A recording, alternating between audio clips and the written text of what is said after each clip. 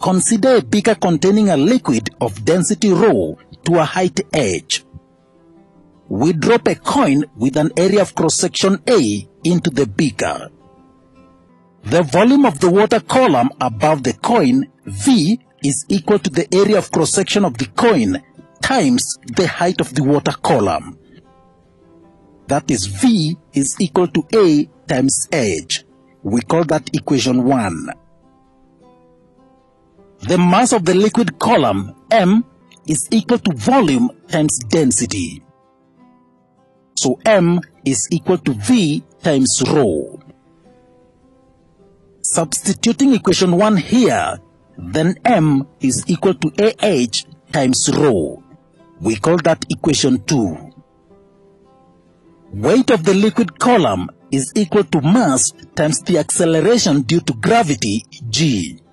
That is, weight is equal to mg. Substituting equation 2 here, then weight is equal to AH ρ times g. This weight is the force that the liquid column is exerting on the coin. And we know that pressure is equal to force over area. And so P, pressure, is equal to AH ρ g over A. The A cancel out and pressure is equal to H ρ g. This is the expression for the pressure exerted by a liquid of density ρ at depth h. For a given liquid, the density is constant and so is g.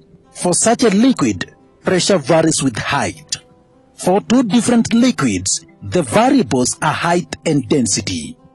And so unlike solids, pressure in liquids depends on the height of the liquid column and density of the liquid.